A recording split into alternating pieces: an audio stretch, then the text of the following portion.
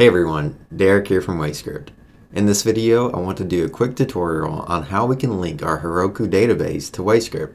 What we'll do is we'll go through the creation steps and then how we can link it. Let's get started.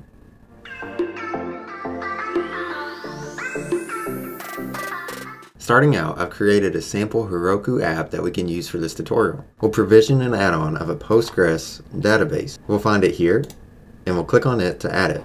Once we type in our app, we can provision the add-on. Now that we have this database that we'll be working with in this tutorial, let's open it up to get the settings.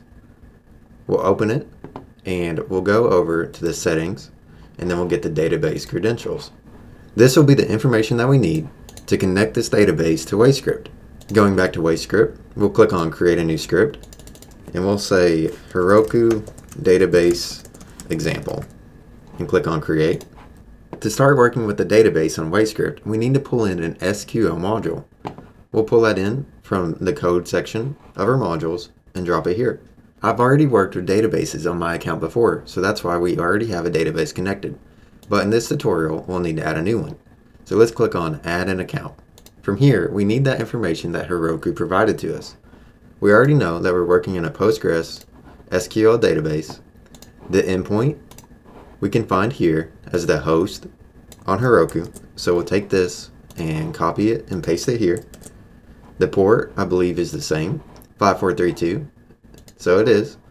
The database name will be this value here. We'll take this, copy it, and paste it here.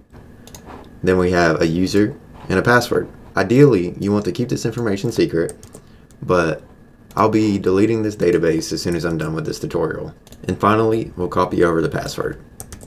So we'll copy that and paste it here. Once we have all of this information, we should have a connection to this Heroku database that we can now work with inside of WayScript. We'll click on submit. We'll verify that the database that we just added is this one here. And then now we can write SQL code by clicking on edit code here. For this example, I've already typed up some SQL code that we can use.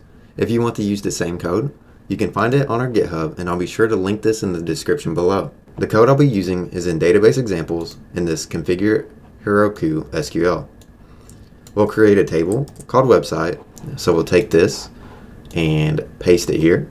When we execute this, we'll create a table that has an ID, a URL, and a name column. When we run the code, we get no results because we're not doing a query, but that's totally fine. So let's add some information that we can. We'll copy this insert and we'll paste it here. We'll run the code and add those values to our table. Now, let's select all of these values from this table. So we'll copy that and paste it here. When we run the code this time, we get the outputs that we expect. It's as easy as that to configure your Postgres database to WayScript. Let's use this information in a brief example. Let's import the column of our websites. We can now use these outputs later on in our workflow on WayScript. We can click on Done Editing, and we get access to these as variables.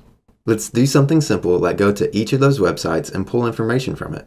We can do that using a loop, so we can pull in this programming logic into our workflow. We'll say something like, for every entry in our column 1, so all of these URLs, we'll use each of the items, and we'll pull in a module called website searcher. We'll add that within our loop. In the input for this, let's say search for text and URLs. In the input for this, we'll use the for loop item, so column 1 item from our loop that we're creating here. And let's go and find all instances of URLs on those websites. In just a few minutes, we formed a connection between your SQL database and some type of action that we can perform on WayScript. The actions that we have available to us are pretty unlimited, so you could do whatever you wanted with this information. I hope you see how powerful this is and how much it can increase your productivity. If you would like to clone this script for yourself onto your own WayScript account, I'll post the link for that in the description below too. And that's all for this one. If you have any questions or comments, as always, please let us know and we'll try our best to get back to you. Until next time.